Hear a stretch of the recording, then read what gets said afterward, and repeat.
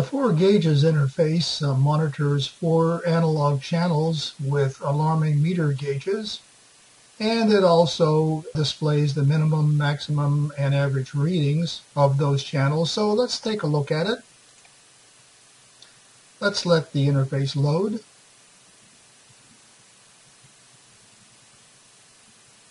And what we're presented with here on the right-hand side of the screen are 4 vertical meters.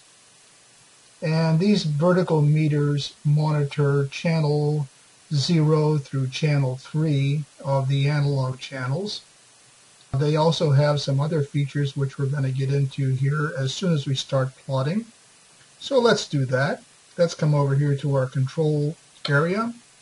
Click on the rocker switch and begin plotting. As before in other videos, we are now plotting 10 channels of analog data, each with its own separate color, and we're also plotting 8 channels of digital data. So since our interface is involved with only 4 channels of analog data, and specifically channel 0 through channel 3, let's make some adjustments to the plot, and that is, let's drop the digital plot, going up here to the View menu, coming down and unchecking the Display Digital section. Takes a couple of tries when we're plotting.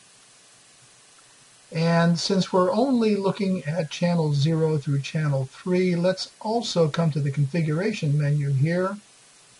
Click on Colors and Scales and uncheck everything except channels 0 through channel 3. Okay, then we can drop our configuration menu. So now we're plotting channels 0 through 3. Let's adjust our Y scale a bit.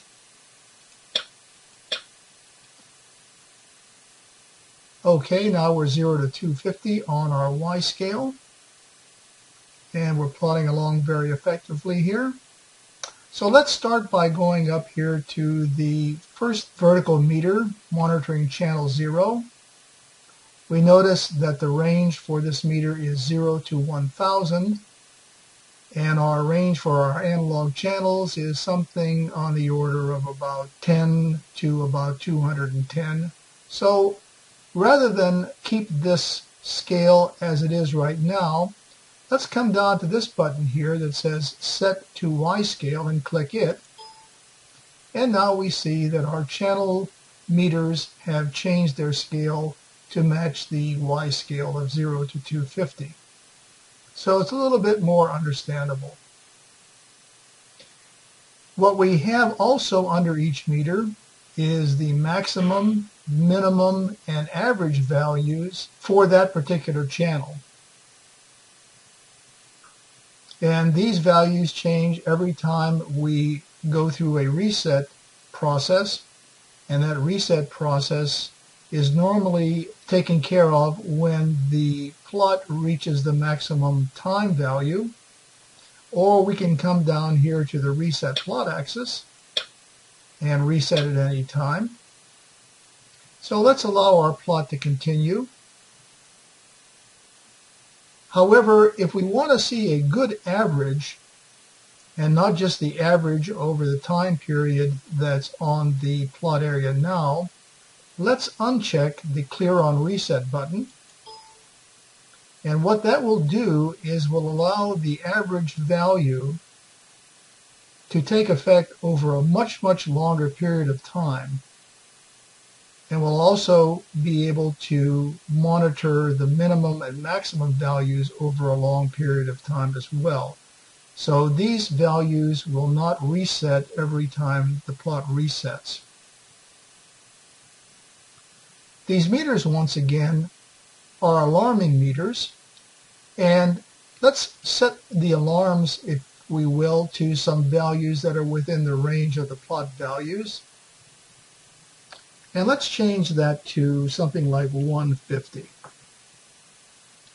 All right, now we are at 150 for channel 0 for our maximum setting, and let's do a minimum alarm setting, and we'll make that, let's say, 100. All right, so channel 0 now has a maximum alarm setting of 150 and a minimum alarm setting of 100.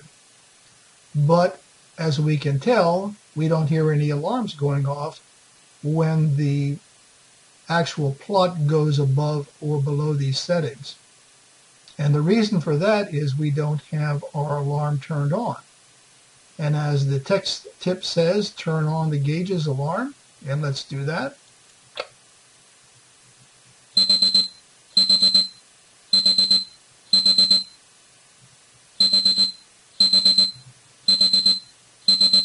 We noticed that our alarm went off. Now it's minimum.